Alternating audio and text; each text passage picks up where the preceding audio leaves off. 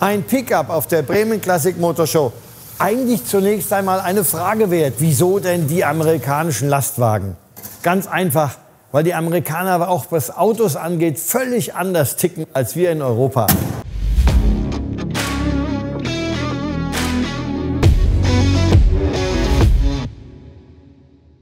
Ein solcher Ford F ist das meistproduzierteste und meistverkaufteste Auto in den USA. Seit 1948 fast 35 Millionen Stück.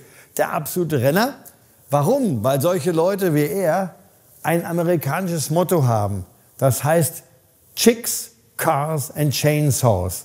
Auf Deutsch Autos, Mädels und auch Kettensägen. Das alles muss man unterbringen können in so einem Auto. Darum wird dieses Auto, weil die Farmen in Amerika so groß sind, auch so begeistert gekauft. Und deiner hier, Baujahr 68, steht für die 5. Generation der Ford F-Serie und damit das Jahr ab 67, wo die 8-Zylinder-Motoren kamen. Und das ist dein Thema.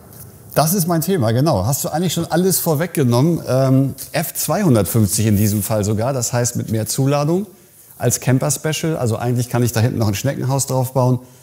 Man merkt schon, Pickups sind eigentlich für alles gebaut. Und wie man vielleicht auch sehen kann, in diesem Film ist er im Gebrauchzustand. Unrestauriert, nur technisch einfach gemacht, dass er am Leben erhalten bleibt. Er kriegte damals eine neue kantige Form.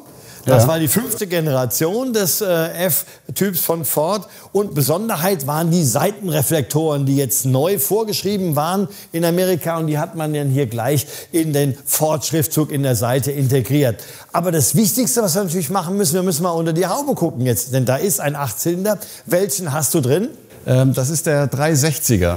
Also der Ford Big Block. Es gab die Cubic Inches 360 heißt, wie viel Hubraum ist das? Ach, ich rechne das nie um. Ich glaube, das sind irgendwie so 6, noch. 6,5 oder fast 7, ja. Nee, fast 7 nicht. Das wäre dann 390er. Aber ja, der 360 mit Automatikgetriebe ist eigentlich genauso wie die anderen auch unkaputtbar. Genau, ganz interessant. Die haben hier diese Öffnungsmechanik so gemacht, dass man sie mit einer Hand machen kann. Wahrscheinlich, weil er in der anderen Hand der Fahrer noch seine Winchester hat oder so. Kriegt man so auf. Ja. Das sind echt Arbeitstiere, ne? In Amerika, wo eine Farm allein ein Straßennetz von 100 Meilen haben kann, kann man nicht mal eben mit dem Fendt-Traktor losfahren und 3 Tage später bei den Schafen ankommen. Das muss alles ein bisschen zügig gehen. Aber die Amis nutzen das ja eigentlich für alles. Du hast eben schon Camping gesagt.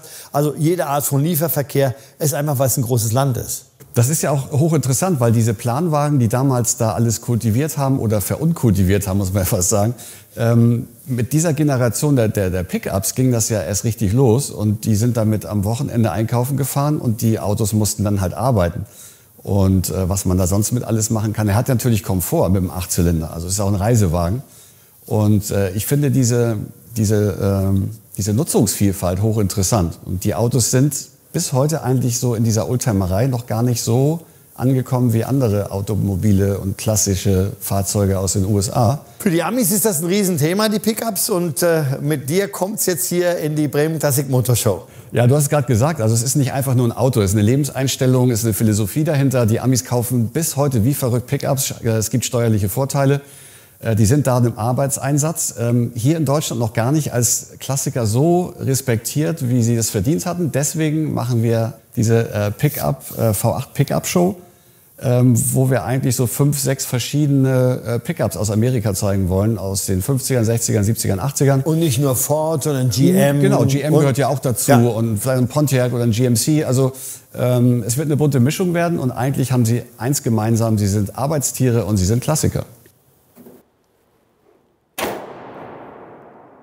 Mit einem V8 Pickup seid ihr stilsicher und bodenständig unterwegs. Da wird euch niemand übersehen. Mehr davon zeigen wir euch mit Helge Thomsen vom 3. bis 5. Februar in der Messe Bremen bei der Bremen Classic Motorshow.